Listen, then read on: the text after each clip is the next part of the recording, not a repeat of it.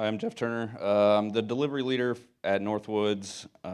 Been doing that for 5 years now. I had the opportunity this beginning of this year and last year to hire some really good candidates and interview some other people. So hopefully this goes over some things maybe not to do. This is a great one. I've actually seen this on plenty of resumes. Maybe not this exact email, but basically just go with something more professional. Gmail is a really good place to start.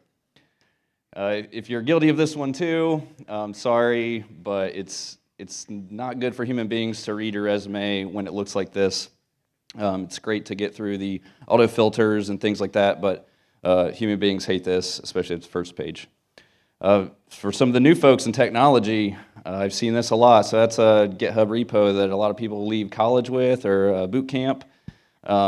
Just don't put it on your resume if it looks like this. Just be honest with yourself. You don't have that much experience.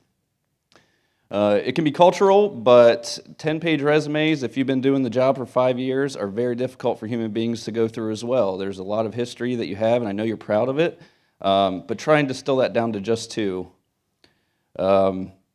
A lot of people work with recruiters. They're usually better at interviewing and resume building than you are. I hate to break it to you, that's their job. That's where they're getting paid their commissions.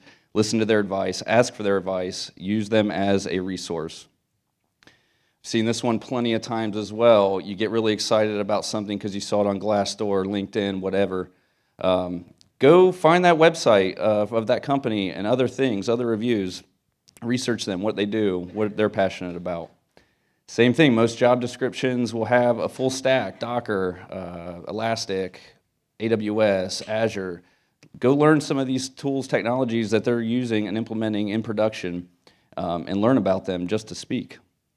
Show up on time is a huge one. My time is important, probably more so than yours in this situation, so be respectful. If you can't show up on time at an interview or a phone screen, I can't expect you to do that at work.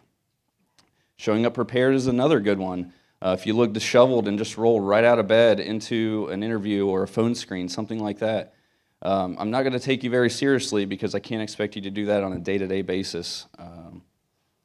I literally had a Skype call with someone's, doing an interview, and their bedroom looked like this.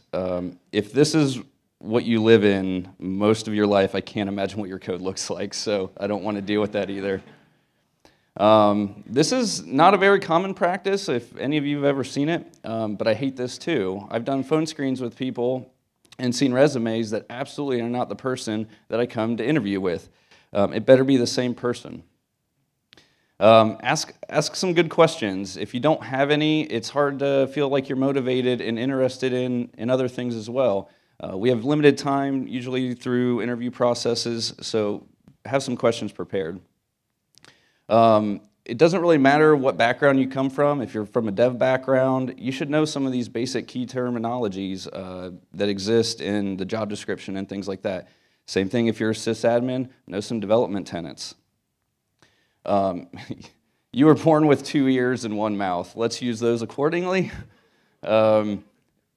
This is usually the interviewer's responsibility to ask questions and you give feedback, kind of not the other way around. I've seen this time and time again too, even with, this is probably the most egregious with seasoned or experienced people. They just find the tool that they're most comfortable with and they stay with it for their entire career. Branch out, be uncomfortable, it's okay.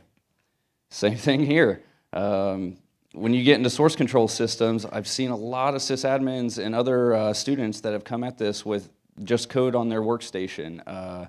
And they're sharing through file shares and things. It's time to drop that.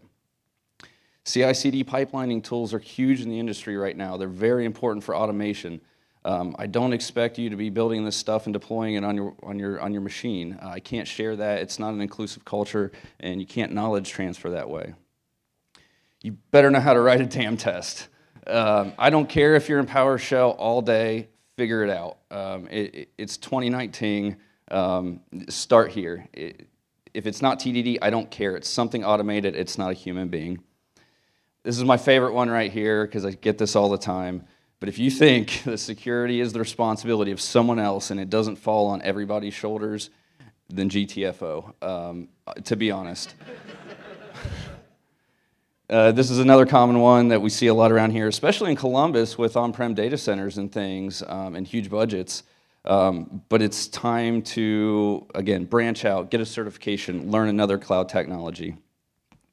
And that's my time. Thank you.